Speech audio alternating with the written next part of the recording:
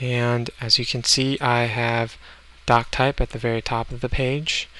I have starting HTML, the head tag, title tag, and then the body tag. And look at this. I have nothing just standing by itself. I started the body with the table tag.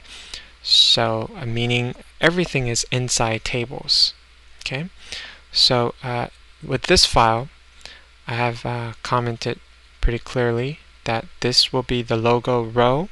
This will be the first row of the page, very top row. And then you can see that this is just one cell, right? One column row. Okay. But inside this cell, I have a nested table like that.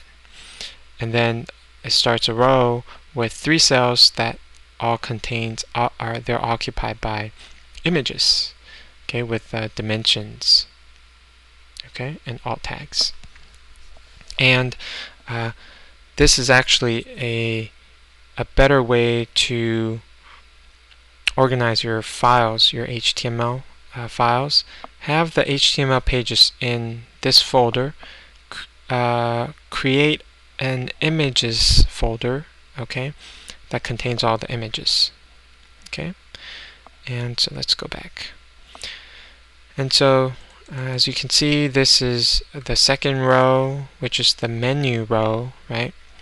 And it's also starting a row, a cell, and then a nested table, right? Inside the table, there are 3 more cells that are occupied by images. A couple of the images were wrapped by anchor tags. Okay, and then the third row, which is more complicated, is the content row, right? That are also using nested table, right? And you see that this is the menu column, left menu column, right? And you can see that the content page is also inside cell, but also nested by a table. Okay, and you have the top title image. Okay, I'm going to move back and forth here, which is this. Okay, you have the overview, right, which is this, right, and then you have the text. Look carefully. This is one row, right? This is the second row that has the overview. This is the third row that has the actual Flash object. As you can see, object tag, right? And then after that, a row that has a list, okay, with link, okay. And then after that, add a comment, right? It's right here, right?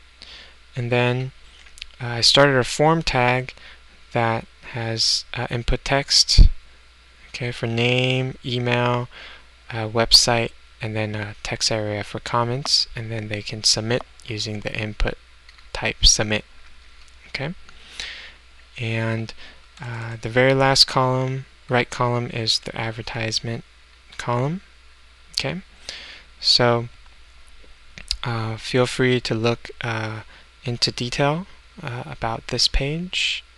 Okay, and that's how to build a nested table web page. Okay, and that's it for this screencast. Thank you.